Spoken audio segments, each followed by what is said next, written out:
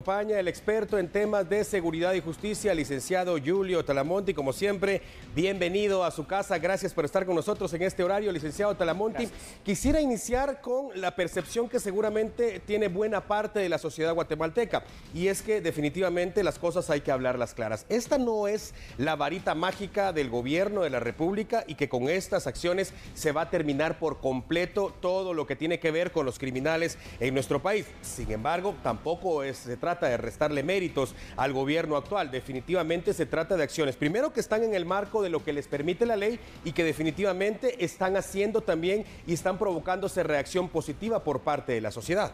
Así es, licenciados Alan y Diana, y obviamente a usted, televidente, es un gusto y un placer saludarles. Partamos de una base con lo que usted me está preguntando muy oportunamente. No es la solución final, ni es una varita mágica, pero es un primer inicio, y es un inicio bueno. ¿Sabe por qué? Porque la primera gran necesidad del Estado de Guatemala, todos lo sabemos, es la seguridad. Y la primera parte de la seguridad se llama prevención, y la prevención yo la voy a trabajar y la voy a mantener con la presencia del Estado. Estamos hablando, por ejemplo, de este tercer estado de prevención en Chimaltenango y 3 municipios específicos de ese departamento, con lo que estamos viendo ahí en pantalla, Policía Nacional Civil, Ejército de Guatemala y obviamente la colaboración del Ministerio Público también. Entonces están teniendo una situación de que al yo tener una percepción de seguridad y al yo tener una presencia de las fuerzas de seguridad, automáticamente voy a tener un resultado final que es seguridad como tal inicialmente. Hay que hacer muchas cosas más. Por eso es que podemos ver, por ejemplo, 4 o 5 días últimos allí, en ese departamento específicamente de Chimaltenango, 0 muertes violentas. Cuando me refiero a muertes violentas, hablo de homicidios, de asesinatos y de femicidios. Así que como un primer buen paso en cuanto a la toma de control de los territorios anómicos y de presencia estatal, me parece muy oportuno, licenciado Alfaro. Licenciado Talamonti, ya lo han analizado, de cierta forma no es la varita mágica, pero correcto, son acciones que se están dando. Quiero ponerme en los zapatos del ciudadano que vive en cualquiera de esos municipios de Chimaltenango o cualquiera de los otros donde también se ha declarado estado de prevención. ¿Qué va a pasar el día de mañana? ¿Qué acciones podrían continuarse para precisamente mantener en alerta a la ciudadanía y contrarrestar esos hechos delictivos? Esto es muy importante lo que pregunta el licenciada Diana Alonso. ¿Por qué? Porque obviamente los habitantes de Chimaltenango y estos 3 municipios pensarán, bueno, mañana termina, o mejor dicho, hoy termina el estado de prevención y mañana ya no hay presencia estatal. Yo lo que le he entendido al presidente Alejandro Yamatei es que obviamente no con todo este estado de fuerza de 1.600 agentes de policía, 1.400 miembros del Ejército de Guatemala, pero que sí van a reforzar la presencia policial y del Ejército en este tipo de departamentos, en los cuales ya es el tercero. Recordemos, empezó con Misco, con Villanueva, ahora Chimaltenango. ¿Para qué? Para mantener la presencia del Estado. Mientras esto vaya sucediendo, licenciada Diana Alonso, va a ser positivo, pero también tenemos que ser muy claros en algo, licenciados Alfaro y Alonso. Es necesario, absolutamente necesario, si estamos hablando de un control territorial de todo el país, aumentar el número de efectivos, no solo de Policía Nacional Civil, sino que del Ejército. Algo que yo rescato es precisamente eso, que el Ejército de Guatemala ha empezado también con esta acción a recuperar algo que se llama confianza para la población, es decir, el actuar Ejército y Policía Nacional Civil nos ha dado mucha confianza a la población civil, y por eso el número de llamadas para hacer las denuncias se ha incrementado. Licenciado Talamonti, ¿impacta definitivamente, por ejemplo, la presencia del Ejército en nuestro país, incluso helicópteros sobrevolando las zonas? Definitivamente eso impacta y provoca 2 reacciones, de acuerdo a lo que yo veo. Por ejemplo, los guatemaltecos honrados sentir esa confianza de salir ese día, salir durante esos 6 días a trabajar, a abrir sus negocios, no van a ser extorsionados, no hay asesinato de personas. Pero la segunda reacción, los delincuentes, la lógica lleva a pensar que evidentemente lo que van a hacer es atrincherarse esos días, no realizar llamadas de extorsión, no salir a asesinar a ninguna persona. Entonces, esto de alguna manera, el resultado tiene que ver con esa presencia de tanto del Ejército como de la policía, pero creo que los guatemaltecos también estamos esperando ya acciones un poco más fuertes y un poco más de raíz. Por ejemplo, el control de las cárceles. Eso es algo que definitivamente vendría a ser la diferencia en los niveles delincuenciales, en lo que estamos viviendo ahora y después de algo como esto. 2 o 3 cosas con lo que acaba de mencionar, licenciado licenciado Alan Alfaro, coincido completamente. La verdadera esencia, la columna vertebral de la seguridad en Guatemala se llama la reestructuración del mal llamado sistema penitenciario. Y aquí tenemos que hablar claramente de una reforma del mismo. Las 20 cárceles, por llamarlas de alguna manera, ¿no? Porque así se conocen, que existen en el país, hoy por hoy ya no son funcionales, hoy por hoy no cumplen con su cometido y estas 20 cárceles realmente están en control de los privados de libertad porque lo que ha pasado durante décadas. Entonces, la reforma penitenciaria es urgente. ¿Por qué? Se preguntarán ustedes en casa. Desde las cárceles salen órdenes de extorsión, órdenes de sicariato, se coordinan mucho del actuar y delictivo, por ejemplo, del tema de las maras y pandillas, entre otros segmentos de la criminalidad organizada. Entonces, es urgente y yo creo entender del discurso del presidente Alejandro Yamatei que ya están viendo, no sé si con cooperación nacional o internacional, el tema de empezar a construir ya una cárcel de las denominadas de máxima seguridad. Pero eso tiene que ir apuntalado, como usted bien mencionó, licenciado Alan Alfaro, por una reforma penitenciaria integral, reestructuración de puestos y salarios para el personal administrativo, otra construcción de nueva infraestructura penitenciaria, combate a la corrupción dentro de esa institución y la tecnificación, es decir, portales de ingreso con control tipo AFIS como los aeropuertos para cada una de las cárceles y control también en un centro de mando con cámaras tanto para los privados de libertad como el personal administrativo, ya que no puedo confiar hoy por hoy en uno y en otro.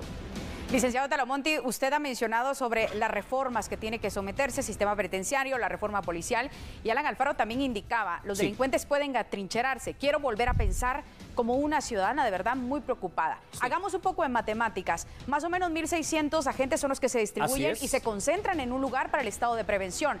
¿Se descuida entonces la seguridad en otros lugares? Porque evidentemente se necesita el refuerzo para darle cobertura al Estado y sobre todo a los lugares donde se amplía la seguridad. Me preocupa entonces qué podría estar pasando en otros sectores donde se debilitaron a los policías. Le decía un poco de matemáticas porque tantas veces hemos hablado que son muy pocos policías para toda la población guatemalteca. Esto es muy, pero muy interesante porque uno viene y recuerda, y usted por favor que nos ve en casa tiene que tener presente lo siguiente.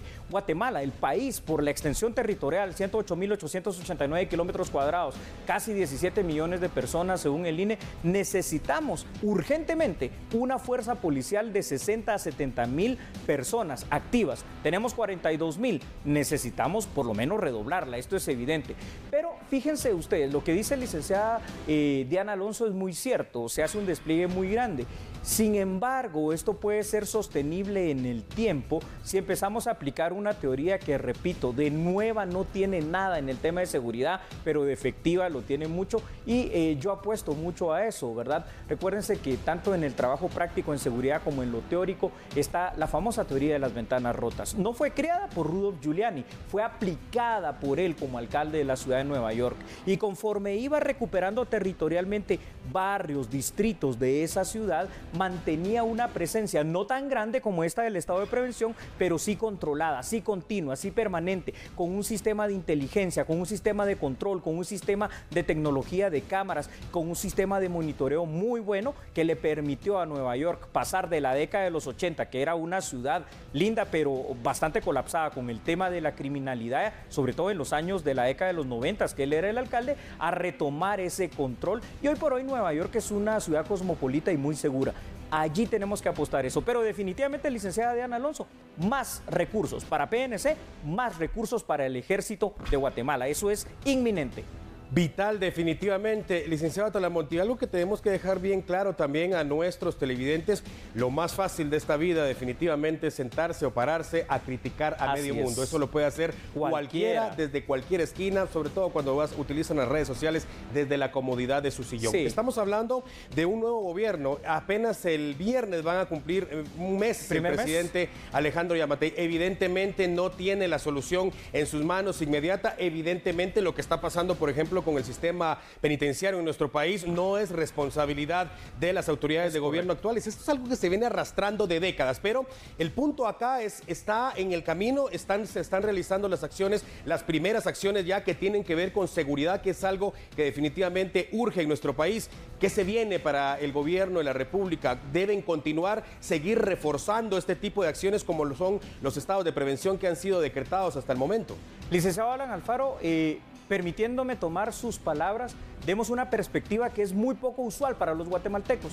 Nosotros entre las dos opciones queremos ver siempre el vaso medio vacío, porque es muy fácil criticar, hablar. Hay gente que dice, por ejemplo, refiriéndose al sistema penitenciario, yo si estuviera ahí 24 horas arreglo eso, pero cuando usted de verdad está ahí, se da cuenta que los problemas estructurales son bien diferentes. Creo que el presidente Alejandro Giammattei empezó por el buen camino. ¿Cuál es ese buen camino? Trabajar en el tema de la seguridad, apostar todo con los mejores miembros del Ejército y de la Policía Nacional Civil para empezar a recuperar el control y hacer la presencia estatal. Por supuesto, licenciado Alfaro, licenciada Diana, lo que se necesita fuera de estos temas que son propios de la seguridad es ir combatiendo como Estado los problemas estructurales para que tengamos más seguridad. Ya dijimos el control de las cárceles, una reforma penitenciaria integral, pero también combatir el hecho de que cuando un niño nazca tenga de verdad seguro que ese niño va a tener salud, tenga de verdad seguro que ese niño va a tener educación y cuando crezca haya la certeza de que hay los suficientes puestos y opciones laborales